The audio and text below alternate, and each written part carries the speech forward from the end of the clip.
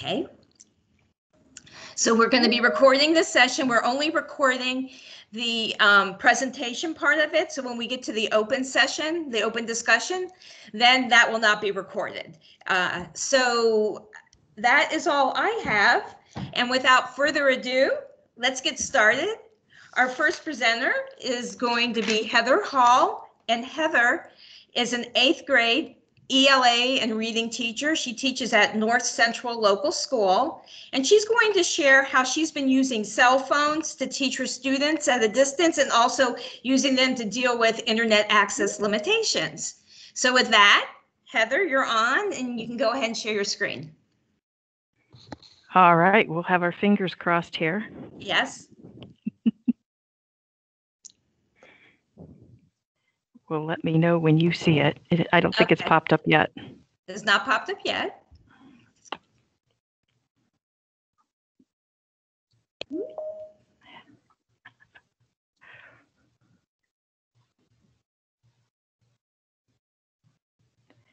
Yeah, I'm not so sure. This is gonna go. Do you want us to bring up your slides? Can you see our screen? So if we're going through the slides, you can tell us when to go forward? Yeah, well, and I have my screens going, so I can just tell you, I've got mine to look off of. It should be fine. Okay, let's just try. I apologize, everyone. Technology is a wonderful thing when it works, right? Okay, let me go ahead and get that. Just a moment.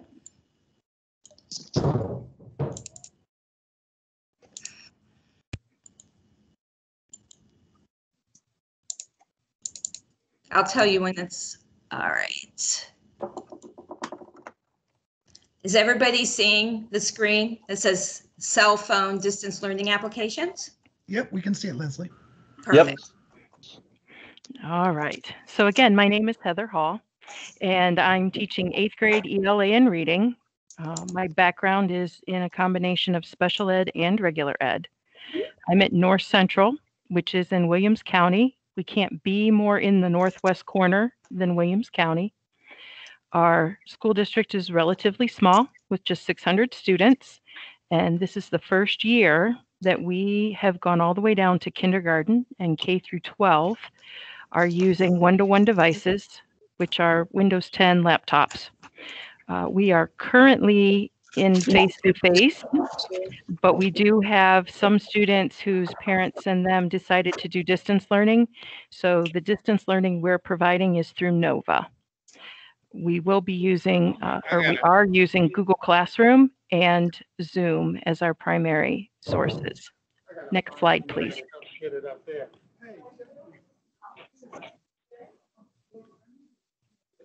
So it wasn't too long ago that I was simply, there we go, thank you. I was simply collecting cell phones at the door. I can't have C. Sorry. Are we okay? I used to collect cell phones at the door prior to COVID. And then, of course, the kids jumped on the bandwagon and had, all those months to do and use their devices exclusively through our online device. We tried to rein it back in at the beginning of the year, but I'm now just embracing it. I've turned my kids into their problem solvers. I say, go out, find an app that'll work, come back, show me how to use it, and I'll teach the rest of the class how to use it as well. I feel that they need to be able to evaluate not only the reading material that I give them, but they have to be able to evaluate their cell phone usage and the apps that they use as well. So my hope is that they're not only using the technology, but they're actually learning how to evaluate that technology too. Next slide. So right away, there are some pitfalls that come into play when you decide to use cell phones in your classroom or as a distance learning device. And of course, the biggest one is cheating, which we could talk about for hours on end. But I wanted to bring up a few things that weren't as obvious to me or were not in the forefront of my mind. One of them is the equity issue. Cell phones are great if you have a cell phone, but not everybody has one. And those that do have them don't always have the money or the income to have the unlimited data that it's going to take if they start using their cell phone on a regular basis.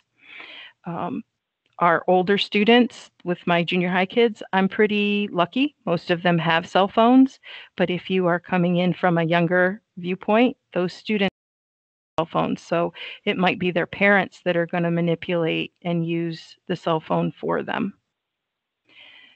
I always had in the back of my mind this thought that if we are using a combination of devices, we should be good to go. The more devices you have available, the better off you're going to be. And that is true to some degree. But even if you are doing things in conjunction with your Wi-Fi and using a cell phone, there are times when bandwidth or connectivity, especially in rural Ohio, is still a major issue. Also, compatibility. It never dawned on me that my Android cell phone, when I put an app on it, if as long as you can get that app for an Apple phone, it should be the same. It's not necessarily. Buttons are different. The way it loads is different. We have programs that we use at school that will only load from a school-enabled device. So the device that we send home is the only device they can launch those programs on. So even if they're using a cell phone, they might not be able to connect to the things you need them to connect to. Small screens are also an issue, especially for me as a language arts teacher. By the time they type in their 5-paragraph essay, they typically don't want to go back over that small screen, scroll through things, and try and make corrections. So I'm constantly trying to find ways to compensate for those who are only using their cell phone as a way to connect. Next slide, please.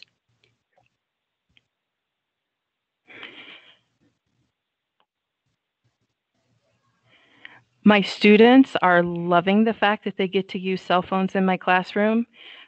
They do still have opportunities to have it taken away if they're not being responsible. But for the most part, they have stepped up to that challenge, and we regularly use them, the students use them, for these 4 topics at least. We attend Zoom meetings. Right now we are face-to-face, but at least 2 to 3 times a week, my kids are getting on Zoom while we are sitting in the classroom. And we have also done some evening sessions so that we can make sure they can connect from home. And they're loving the fact that, you know, mom went to Walmart and they still need to get on their Zoom meeting. They can get on their cell phone and at least attend. They love the small camera. Let's face it, who likes to balance that laptop on their lap and the camera's looking straight up your nose? It's not a flattering thing by any means. And so these tech savvy kiddos can use that smaller angle of a camera to make them look, you know, TikTok ready. They also like to use a combination of devices at once. They multitask pretty seamlessly.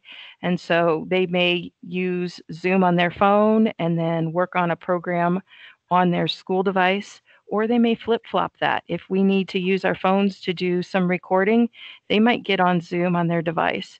They're fluid at doing and using those things. They use all kinds of tools, all kinds of apps.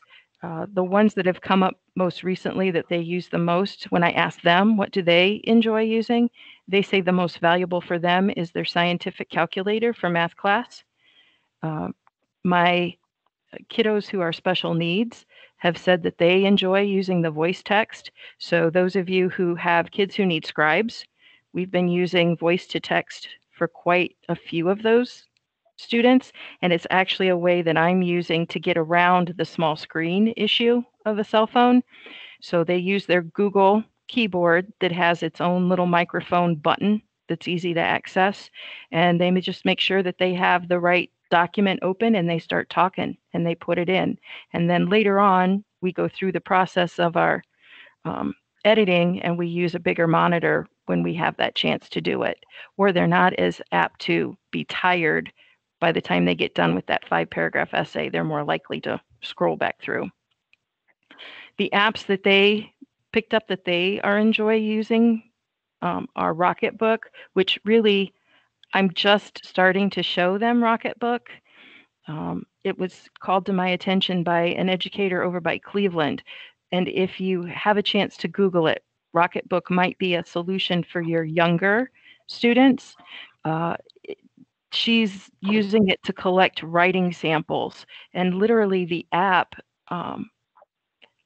once you open the app, it will automatically take a picture of something in front of it and automatically send it to a file, an email. You can put it to your Google Drive, wherever, your OneDrive, wherever you want it to go. It automatically will send it. And so parents are liking it and younger children are liking it because it's a very easy app to use.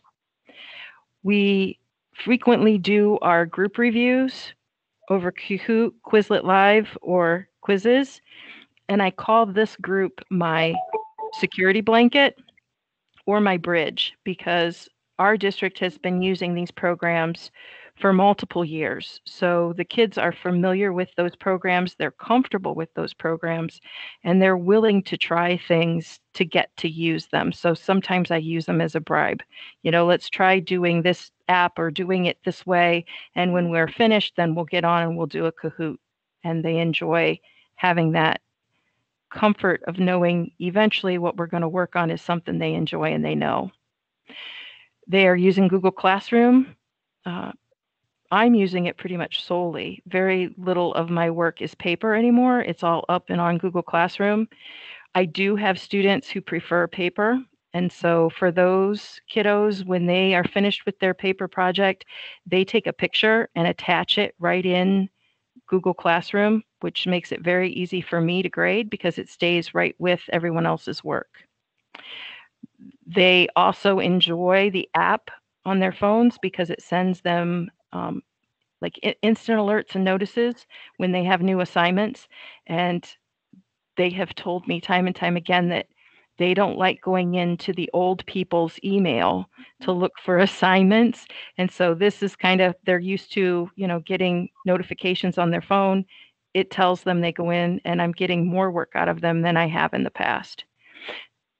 That flows right into being organized. As 8th graders, most of them are not very organized. I can say since we've gone to using Google Classroom and the app in particular, the kids they're not losing any work, none at all. The issue is now we just need to get it done. So it's been nice to have that. Next slide, please.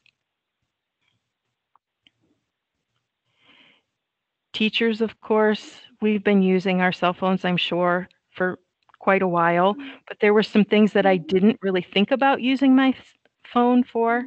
One of them was a document camera. I have one in my classroom, use it constantly, and it wasn't until I was at home without it that I had to figure out a way to come up with my own document camera. And I used my cell phone and soup cans to create what I needed to get myself to a document camera. And of course, you know, I do the same thing the kids do. I like having that extra screen. I like being able to Google something and find the answer. So I'm using it, especially for technology issues. Our staff is using it to digitize as much information and stuff as they can. We have several scanners / copiers throughout our building, but there's still not enough for the number of teachers who are trying to scan. So many of us are using our cell phones to get our information up to the cloud. What I have here is a list of just a few apps that will work to digitize. And the most important thing to note is that you really have to work to find what works not only for you, but for your phone. And that's where we were digitizing recipes for the family and consumer science teacher the other day. And I was doing it on my phone, and she thought that was so easy. She couldn't wait to get home and do it. When she got home, she couldn't get her phone to work. She texted me and called me, and we're like, I don't know what to tell you.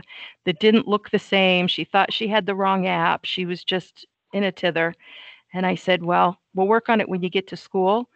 When she came back the next day, I became really crystal clear that the app that she had was the right app, but because it was on an Apple phone, it didn't work at all like it did on my Android.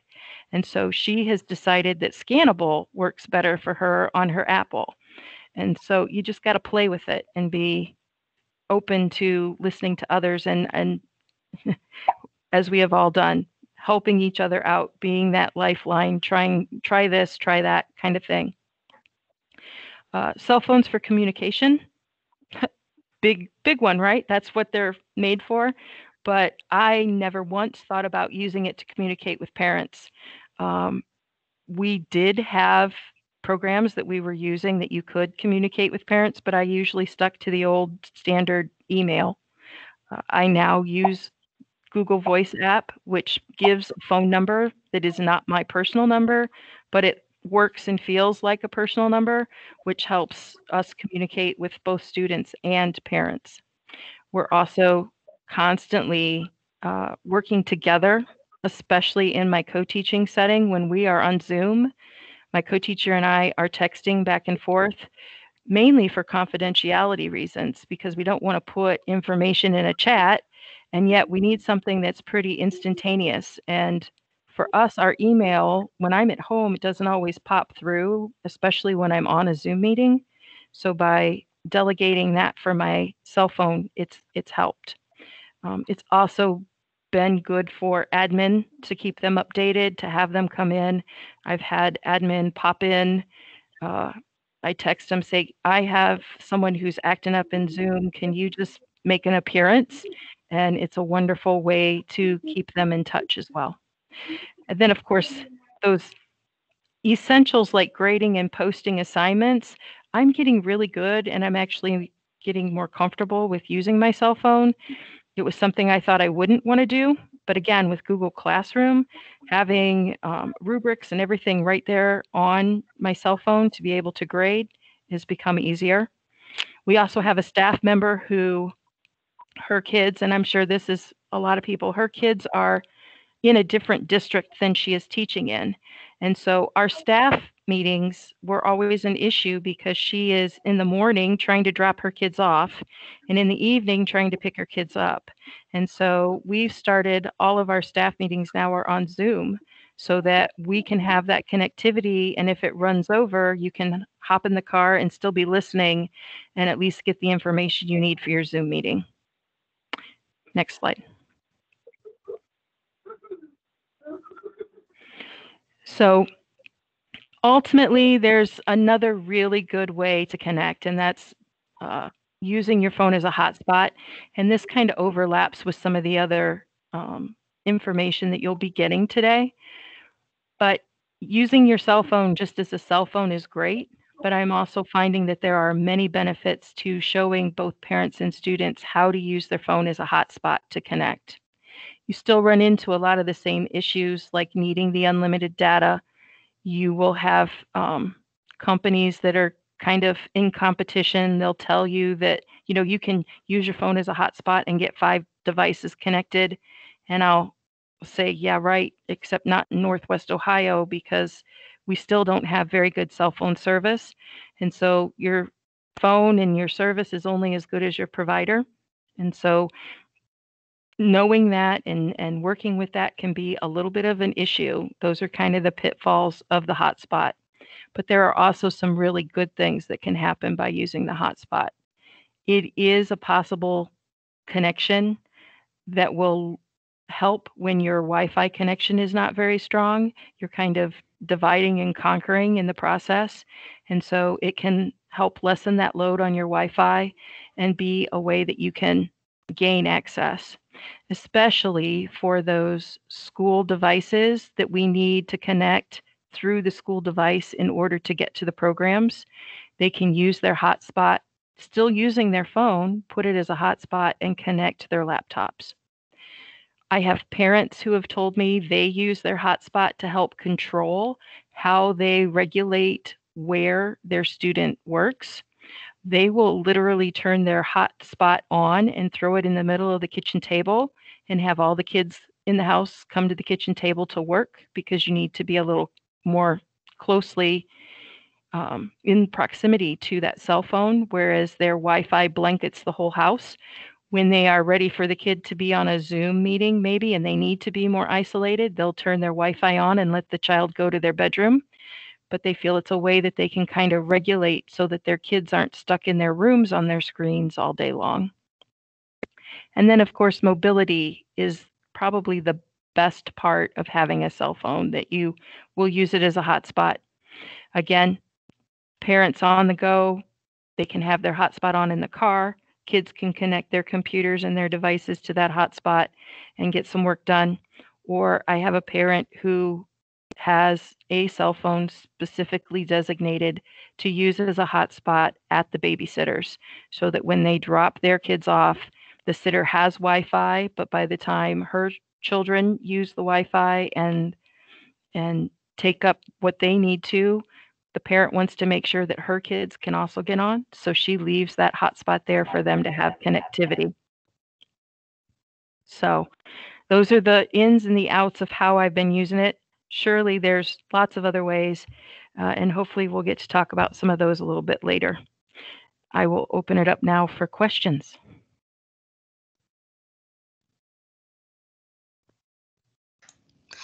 And John? Heather, this is John. Heather, thank you. What so much great information on that PowerPoint. I guess my question would be, if you had to tell your students that they were going back to the old way of doing things, how would they react to that? Oh my goodness, they would go crazy. You know, and it's not necessarily a good thing. I think the kids literally are addicted to their cell phones. That we're to that point. It's like a extra hand and extra brain, if you will, even for them. So they don't know how to function without it. And I think that's, this fall became very obvious to me when we tried to put them at the corner of our desk, rein that in and say, okay, you know, we can't put them back in the caddies because of germy reasons, but we can leave them on your desk or put them in your book bag. The kids were still on them. So it was still a constant battle. Now that we've embraced it and I've just said, okay, you can have them out, you can be working. As long as you're working on something and you're using your cell phone as it's intended to be used in my class, we're good to go. They jump on and try stuff, and they're daring, and they go places and search for things that have opened up entire new discussions and different ways of doing things. Like, it was their idea to get online and do our Zoom meetings inside our classroom before they had to leave. We did presentations. Normally, they do a book review where they have to stand in front of the class and give an oral presentation. I had a student who figured out how to set up our Zoom meeting so that they could Zoom in and do their book review from the hallway. And so I'm like, all right, we'll try it. They love it. I appreciate that. And remember, folks, if everybody out there, if you have specific questions, do put them in the chat, and I'll make sure that I ask our presenters. Leslie? Thanks, John. And thank you so much, Heather. That was so much information, useful information. Really appreciate that. Next person who's going to talk with us is Shannon Williams. And Shannon is a music teacher for K-6 in general music. She teaches at Plains Elementary as part of Athens City Schools. And she is going to share strategies she is using for dealing with limited bandwidth. Let's see. There is my screen showing? Yes. Okay, awesome. So I'm calling this slow speed teaching because the speeds are slow, but the energy's not. It gets really intense and feels fast paced. I think the slower the internet, the faster paced it feels because you're getting frustrated and overwhelmed. But this is just how I've coped with slow internet speeds here at school. A little background. So I do teach music. I teach kindergarten through 6th grade music. I have for almost 20 years, or no, more than 20 years now, in Athens City Schools. So we are definitely rural and internet is an issue. When you get into the town of Athens, it gets better for people, I think. But I teach at the Plains Elementary, which is on the outside of town. So my students in particular really struggle with internet because they are further out away from for lack of a better word, from the city of Athens. It's not much of a city compared to like big urban areas. And then you'll also see here that I am working on a PhD in instructional technology at OU that I'm just about finished with. Hopefully the end of this year, I will have that all wrapped up. So I've done a lot of tinkering with technology on the side. So let's dig in to all this stuff. Let's see. So I have 4 or 5 different tips, basic tips. And throughout this presentation, which my understanding is this will be shared with everybody later on. So what I've tried to do is include links that you can use later. So this can be a resource for anybody who wants to follow up on any of these tips later for how I've accomplished that. Some links to go to help you with some of these settings. So I'm just going to give details on each one of these tricks. Honestly, there is no one surefire thing. I haven't found anything that makes it easy, that solves the problem of slow internet. I've just found ways to lessen the stress as I'm doing it. I think under these circumstances, that's the best we can hope for right now. If there was a solution, I think whoever figured it out would be really rich. So the first one is video resolution. If you are sharing things with your students, just always, and these are more frames of mind, kind of keep this in the back of your mind as you're making things. So if you're loading content up for digital learning, you want to save all of your projects at the lowest possible resolution. And while that's counterintuitive to what the rest of the world wants to do, like when you load something up on YouTube, you want it to be high resolution. The lower resolution it is, the easier it is for students to download or to stream that media that you've put online. So especially if you're making videos with your phone these days, really check the resolution settings, because iPhones, for example, can record at 4K. That's really high resolution. So you want to turn all of that off, or when you save it, downgrade the resolution. But if you're just recording off the cuff and not thinking about it, you're probably putting some really high resolution material online.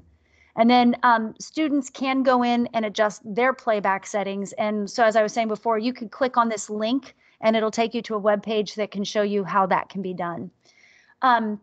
And then after you've made your videos, if you're recording, if you have the ability to do any editing, which not everybody does, but if you do have something like iMovie or any of those types of programs, in there you can choose a web-friendly setting, and it'll even describe it sometimes as for web hosting or something like that. Always choose that when you're uploading stuff for your students at school. Then I've got a couple links down here of other places to get settings for your phone or Androids. I don't use an Android, so I can't speak to that in great detail. But and then you can even find an online converter. That this web page has a lot of good converter little tools that I've used several times. And you can upload a video that you've already done and downgrade it that way. Another thing that you can do is, now I will qualify this or put a little disclaimer on, I haven't actually had the opportunity to do this. I think it's a brilliant idea, but we haven't done it in our district yet. And because I'm a music teacher, I don't really, I'm not in a position to be able to suggest it for everyone in the school. I think this would have to be a building level thing, but it seems like a great idea. So I wanted to be sure to share it. But you could load things up on flash drives and send a flash drive home like perhaps once a week that's loaded up with materials, and then students wouldn't need internet at all, and they would be able to still use the Chromebook or digital tools to complete their work. So they're not going to be left behind other students who are working digitally. Instead, they could still do all the digital work. They just wouldn't need the internet. So in that case, you would put like PDFs and JPEGs, and you could make graphic organizers and readings, audio recordings, so much stuff that you can put on a Chromebook that doesn't need the internet if it's preloaded on a flash drive. I do think if you did it, this is my brainstorming about it, that you'd want to have some sort of system in place and keep things organized for students. So you could have, a folder system similar to what you might have on an LMS or something, so that they can learn where to find materials within that flash drive. So it's not going to work quite the same, like hyperlinks and that sort of thing wouldn't work quite the same that they do when you're on the internet. But, with a sheet that says, go to this folder and get this item and read it and then respond to it. You can work offline on a Chromebook there's settings for that so that they could still do Google Docs, Google Slides. A lot of the different Google products can be edited offline and then they can be saved. Or it might be a case where they can pop in for one day a week when they come to pick up their flash drive, then they could upload some things to the internet. But I think that could be a really creative workaround for students that if your district is kind of going the long haul for the whole year and you want to get those kids doing digital work, I would definitely check that out. When you're doing, now I use Zoom at school, so that's the thing I have the most understanding of. Like, for example, right now in meetings, I don't really know, I didn't see very many settings at all. So depending on which platform you're using for your online meetings, you can go in and adjust some of your video settings to help it run smoother. So one thing I've noticed with some students is that they'll get online and we were talking about it before when Heather was mentioning that some students are multitasking and they're using more than one device at a time. That's bad when they're on Zoom. If they have limited bandwidth at home already and I've seen students sitting there trying to surf on their phone while Zooming, that's not going to work very well. So I try to get them to turn all of the extra devices off if I see them using anything, close down as many tabs as possible, and try and lower the impact on their speed, their service as much as possible. The less they have running, the better it will be. So to that end, if they turn off their camera, it makes a huge difference. That's a quick fix right there. A lot of people really want those cameras on, and I get it, but at the same time, for students with limited bandwidth, that is a huge drain on their ability to communicate with you. So if they can have a lot of times what I'll tell students is, everybody keep your camera on unless your internet's slow and you can hear their choppy voices and that sort of thing, and those kids turn their cameras off, and then they're able to talk to me. The audio works a lot better, so you could at least have an audio connection. Some students we have who will send their questions through chat and keep their cameras off. And, you just check in with them periodically and ask them to answer pointed questions, mention their name and ask for responses. And you can still keep the lines of communication open. Stopping your screen share, turning your camera off can also improve speed so that they aren't trying to stream video as well. I think mostly, like I said earlier, it's a mindset. So just keeping all these things in mind and being thoughtful of them can help improve your situation. And then another big strategy that we use here a lot is to let students leave the meeting to go do their work. I did that today. We use a web page or a platform called Quaver Music, and it's super high bandwidth usage. I mean, it wears my computer out. By the end of the day, my computer's dead from running it.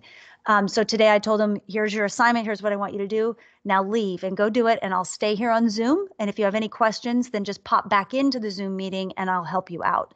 But asking them to do online work and Zoom at the same time with slow internet is too much of an ask for their setup. And then I've got a couple links here for some other Zoom internet tips if you need to read it or go a little further. All right, preload your teaching materials. This is kind of like a flipped classroom idea, and the more of it that you have loaded online, the more the student has the ability to access the materials when they can access them. So sometimes families are sharing a hotspot and the bandwidth can't support 3 students working on things at the same time. So if your content is preloaded, maybe a student could then access that material later in the evening or at off hours, so that they can spread their bandwidth use out throughout the day or throughout the week. So the more you can have loaded ahead of time can accommodate those students.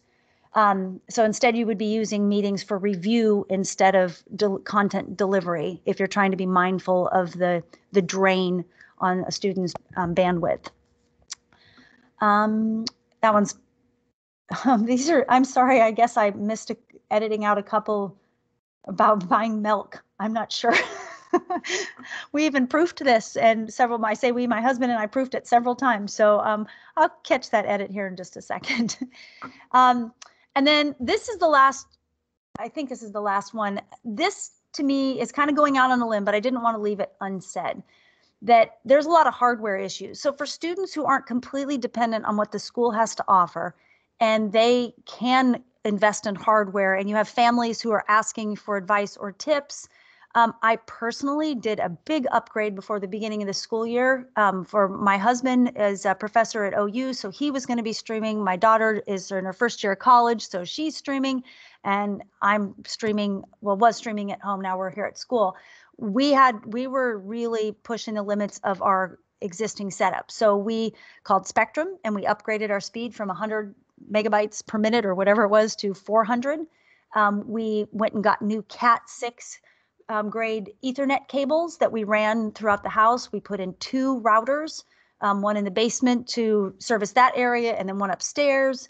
And then surprisingly, we found out one of the other things that was getting in the way was my dongle that I plugged my Ethernet cable into to go into my laptop was limited to only 1 gigabyte data, GB. Yeah, I guess they're gigabytes, same GB and whatever. So I upgraded that. Or no, I said, yeah, I'm sorry, device that will run at 1 gigabyte because the other one, and I don't remember the number, was slower. So you want 1 gigabyte. And I put links to all of the products that I bought. It's the best advice I can give. Not to say they're the end all be all, but these are the 3 things that I did for myself this summer. Maybe you'll want to consider it too. And it made a night and day difference. Our Wi-Fi signal throughout the house is so much better. It is so fast. It's faster than what I have here at school. So if a family has the option or you have the option and you're streaming from home or whatever your circumstances are, these are some hardware investments that you can make. It's an investment. It's an expense. But some people have the ability to do that. Some people want to do it. So I didn't want to leave it unmentioned because I know that for me personally, we did it and it was worth every penny. And, watching Netflix is better too. So that's always a bonus. And then this is the final one, because when all else fails, do something else. So, you can get creative. So the phone usage that Heather was talking about is big, that some students might be able to send you things. So maybe they can't do the Chromebook assignment or the more elaborate one, but they could send you a picture of their written work. They could do a small video that could be texted, and they could kind of function more like, their non-academic activities with the devices that they have, and trying to think creatively for workarounds for just an ability to communicate with students in some way that they could show you their work that isn't dependent on having reliable internet at home, because it isn't always the case for everybody. And then I've even done a couple phone calls where the internet just wasn't working. So I just dialed in old school on, heck, it could have even been a landline. I'm not sure. It was probably a cell phone, but I called them and I talked to them about what they were working on instead of trying to Zoom them. And I had more luck with that. Plus, I think with some families that are like if grandparents are helping out, it comforted them a lot to just talk about it on the phone. So that's like a side benefit to it. But there are lots of ways to communicate with students. So the ultimate goal is for them to share what they know, I think there's a lot of workarounds we can do, and it's just being mindful of that is kind of my main point. And that concludes my slide presentation, and I can open it up for questions. So I'll stop sharing. Sure, and thanks, Shannon. We don't have any specific questions, but what a fantastic presentation. And to remind everybody, we will be putting a link to the presentation, so you'll be able to go in there and use Shannon's links and find the things you're looking for. Very quickly, Joe Mancini did put a link in the chat talking about the Ohio Remote edX Connectivity Champions, which is a no-cost service funded by Broadband Ohio grant. So, if you're having those kind of issues, please take advantage of that link. With that, Leslie. Thank you. And thank you, Shannon, for all of those tips. And we will remove the milk comment from the slides that we've compiled. So don't worry about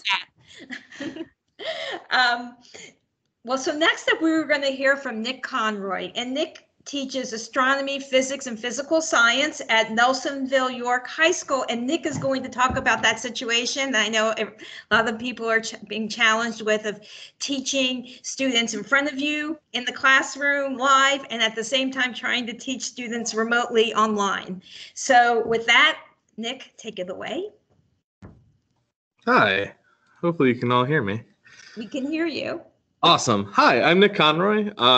as I was introduced, I teach physics and physical sciences and astronomies at Nelson Villiers High School. It's about 20 minutes north of Athens, so right down the street from Miss Shannon. And at the beginning of the year, our district came up with a kind of a hybrid plan of everything under the sun in case something happened. So we came up with 3 plans. Plan C was everyone's online. We'll teach, everyone online like we did in the spring. Plan B was we'll do a cohort system where we'll have students split up into cohorts based on their last names or family needs. And then they'll come in for 2 days, and then they'll have 3 days of digital online education. And then the cohorts would flip. So you'd have 2 days with one group of kids, and then you'd have 3 days off. And then the days that those kids were here, the other cohort was doing their digital days. And we just flip-flop. And then we also offered at the same time the option that if students wanted to opt fully into an online asynchronous learning environment, they could. That is also provided by us, the teachers. So a lot going on there. And then plan A is essentially those cohorts come together. We have all the students in class that we can. We have 4 in-person days, and we have 1 digital day that is on Monday to help us, the teachers, kind of balance the students that are online, the students that are in class. Just kind of gives us a day to follow up and to make sure that we're meeting the needs of everyone. And again, at that same time, we're having that asynchronous online option. So our plan was to do everything. So it was kind of daunting. And so our solution to the chaos was essentially plan for online instruction, because that way, regardless of the plan, it would work. So if kids were in front of me, I can say, hey, open up the notes, and I can do my lectures live in front of you guys. If we're online, I can say, hey, open up the notes and watch this video of me doing it.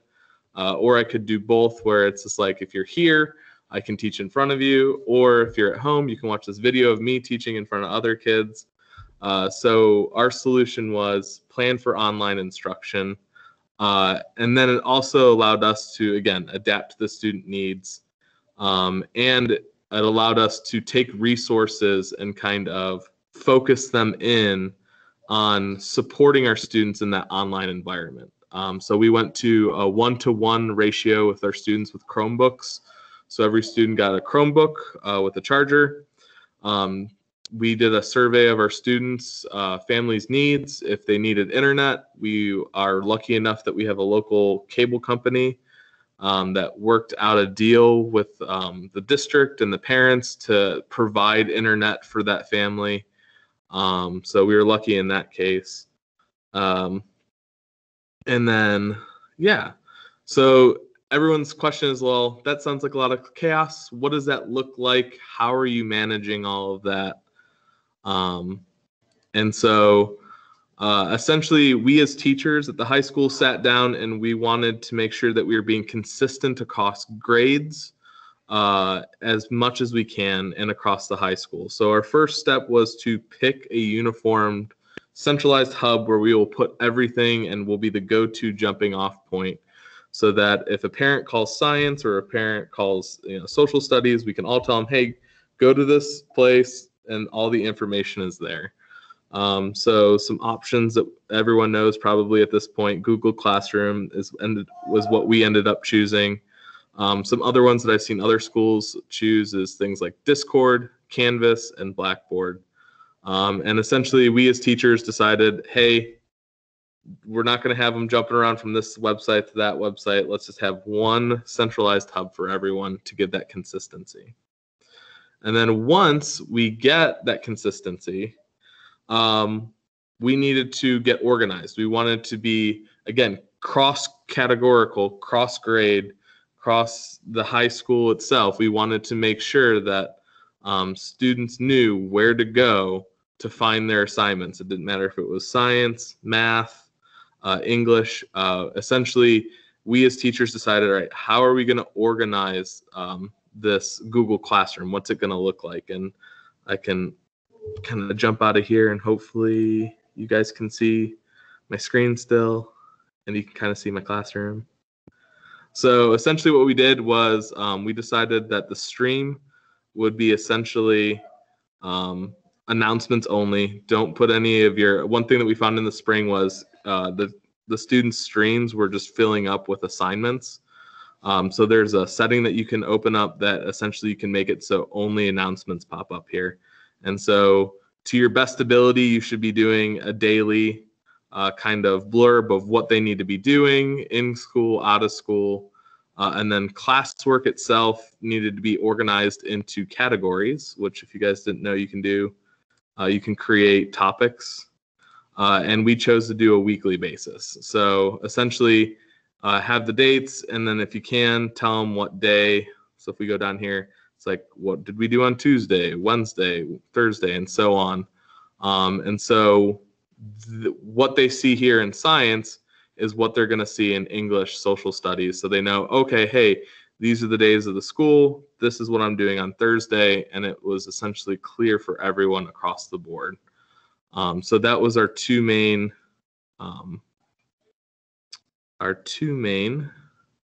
ways that we as a school decided to kind of tackle that hybrid synchronous, asynchronous, in class, out of class kind of thing. Was plan for the digital, use Classroom. And then outside of that, we wanted to then, it was then up to the teacher then to figure out how are you going to, get your material across to the students. And so my problem solving skills to this, some tips that I learned along the way was I wanted to limit myself to how many new digital learning resources out there. One of the things that we learned in the spring was everyone was just trying to shotgun across the board and use every newfangled technology out there and tried to do it. And it's like, okay, let's pick a handful and get really good at those handful. We wanted to make sure that what we did choose played nice with what we were already doing. So that's again why we chose to use things like Screencastify for screen sharing, or to do our recordings on our Chromebooks, is because it plays well with Google, Edpuzzle, quizzes, all those things play well with Google and Google Classroom. So those are the ones that we recommended to the teachers to use. And then think about what you were doing before and try to figure out a way that you could digitize that to a point where it was repeatable and sustainable for the year if it needed to be. So for example, before COVID, in my science class, we had interactive science notebooks. We would do things like worksheets, labs. We would do, I would do lectures over slides. They would take notes, and then we would have a practice worksheet over it. And then we might have a lab. So I kind of broke down my process into kind of the pieces and tried to fill in that gap digitally with something that I knew that we could use and use easily. So for example, notes, I could use Google Sheets to make fillable notes. So guided notes, and I'll go over that here in a second.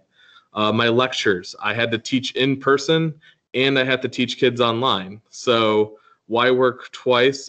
We have some teachers here, I'll do some pre-recorded stuff and then I'll post it. But some teachers are like, I don't have time to do pre-recorded. And so our solution was, hey, you're teaching the kids in person, put your Chromebook up on a table in front of you, in front of the board of whatever you're doing, so you can make sure you can clearly see it. Hit Screencastify and record yourself doing whatever lecture or whatever notes that you normally do on the board, and then post that video. So again, just kind of using those tech resources and filling in that niche. Same thing with practice activities and digital worksheets. For me, again, I fell onto Google Sheets to kind of make fillable worksheets. If I'm doing labs, there's a lot of great resources out there for digital labs. So like, for instance, right now we're doing a density lab. So there's a lot of resources and simulations and FETs out there that allow students to have that same lab experience at home as they could in the classroom. And then the kids in the classroom were doing our normal, safe distanced density lab that we have done before. So just again, trying to fill in those gaps. And then formative assessments and assessments themselves, things like Google Forms, quizzes, Edpuzzle, all were helpful tools in it. So again, just tried to break down my process and to use, find a digital key that would essentially allow me to do what I was normally doing and not have to work hard. So again, I'm going to flip over here. A cool tool that helped out a lot of teachers was how do you make essentially a fillable worksheet. A lot of you guys were talking about earlier of how to essentially make PDFs and to scan things and get things onto online. Once you do that, you can essentially take a screen cap, or you can snip out and you can make it the background on a Google slide. And so right here we see a worksheet that I have that essentially I've made the background the actual worksheet, so the kids can't click on it or change it. And then wherever we had a fill in the blank, I just put a text box that they can type in, and boom, we have a digital worksheet. And so on Classroom, I can essentially assign this and say, make a copy for each student. And now every student has a copy of the worksheet. They can complete online, send it back to me. If they're in class in front of me, I can say, hey, get out your Chromebooks, do the worksheet, and send it in. If you're at home, make sure you get this done and send it in. Notes are kind of the same way. I'll post, let's see here. I'll post, I'll post things like my lecture notes. So again, they'll have their slides that they can fill in. I'll have a video of me teaching it, and I'll actually have the slides themselves all kind of there for the kids at home so they can watch me kind of teaching through it. They have a copy of them if they need it, and they have that fillable guided notes that again is just essentially I took a picture of the worksheet and I made it the background of a slide, and they can just fill into it. And so that kind of took care of that notes and practice and lectures for me. And then I just kind of sprinkled everything on top. So that was kind of my solution to the issue. So yeah, as I was going through, and I was, again, in the summer, we're trying to figure this all out. A really great resource, I can't say nice enough things. It's a YouTube channel called New Ed Tech Classroom. A gentleman by the name Sam Carey does it, and he has 1,000 tutorials over any digital classroom tool that you can use. He has trainings, again, a great resource that essentially taught me everything that I know how to do today. So yeah, that's essentially, I think, all the time that I have. So I will open it up for questions. Nick, thank you. Sorry, I'm trying to go through it. It's okay. Nick, thank you so much for all that information. We've had so much information today, and I want that we need another session for all this information. I want to make sure we save time for Lori, and then I also want to share a couple links at the end. So Lori, why don't we go directly to Lori since we're almost out of time? If you want to go up, Lori is going to talk about public libraries and the supports they're providing for low tech and mixed tech solutions. And Lori is a district library media specialist at East Holmes Local Schools, and she's also an education engagement consultant at WOUB Public Media. So Lori, take it away. I think you can see my screen. I did add a bit.ly right at the top, so we can put that in the chat. It's a little shorter than trying to do URL because we are short on time. As a librarian, I always think of how can a library support us and reach out to help teachers. So first of all, I would encourage you to reach out to your own school librarian. They will be the expert in knowing what your public libraries in your region are doing as well. Are you hearing me okay? Yes. Okay, I got a low internet warning, so I was concerned. Okay. Maybe off your video, Lori, and then that will be helpful. Okay. There we go. Okay, we'll give that a try. Okay, So yeah, reach out to your school librarian and find out how they can support you in the classroom. I know me personally, I've hopped on to collaborative Zoom calls, promoted and shared lesson resources with teachers, especially this spring when we were scrambling for all the online. We are fortunate to be all in school, but when we were off school, many of our students do not have internet at all. So we were dealing with doing packets. So that's where I felt like learning what the public libraries have. If you have kids in the inner city areas or children by choice, like our Amish population that don't have internet, we needed to come up with innovative ways to do no tech. And that's a great piece to cue into your libraries. So a lot of libraries are doing creative, engaging programming. You might explore those resources. They're collaborating and providing food banks for their children in their area. A lot of drive-through opportunities or drop boxes, so children can get kind of grab-and-go lesson plans. They can get grab-and-go library resources, so they have reading pieces in their hands, as well as working with your own school librarian of how you can get books out to your kids when they are completely at home. Moving on, a lot of libraries are offering tech solutions. For example, several in the area are providing hotspots. So if you have a child that does not have internet at home, you might explore getting a hotspot through your public library to do that loan. And there is a new partnership grant that I have embedded a link on the presentation for the Appalachia areas, and I've listed the counties that are in that. They are providing hotspots through a grant opportunity. Many libraries are providing extended Wi-Fi, and they're so students can at least go to that safe space and use the internet in a parking lot space. E-cards, definitely check out your public library e-card. When students are able to get online, they can download ebooks, audiobooks, videos and whatnot that they can then take home, and they won't need internet to be able to use those resources. Libraries are offering Zoom story hours. My local library offers a story line, and you can actually call in on the phone and hear a story read. So that might be an opportunity for those younger children. Lots of creative programming is happening across our state. And then just continue to reach out to your school library, your local library, just to see what they have. And then I did include just a couple beyond the public library resources. And I do want to stop because I know we're about out of time. Thank you so much, Lori. And I appreciate all of that information. We all appreciate all that information about how the public libraries can help out, and a lot of good information there and on your handout.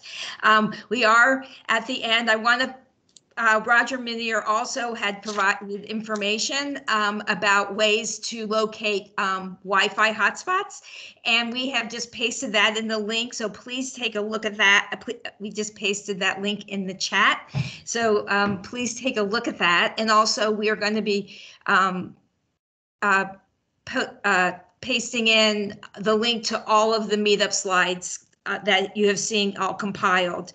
I am sorry that we ran out of time for the open discussion. If people would like to have another meetup where it's just an open discussion about these types of issues, please put that in the chat so that we know that would be something you all would be interested in. I want to thank you all for attending, and I also want a big thanks to the presenters who spend a lot of time when they have so much on their plate to share information with us all, such useful information, and also to the ed techs, Ohio ed techs, for being such great partners, and to all of you who are, I know, working so hard and doing so much for all of our students. So thanks to everyone. And also, if you would like to get to earn a certificate for attendance, we also have a link that we're pasting in for a Google form. And so you can submit that and you will be emailed a certificate of attendance. And also for future meetups, we also have the OLS resource page there so that you can look and see what's coming. Anything else? Did I forget anything? Okay.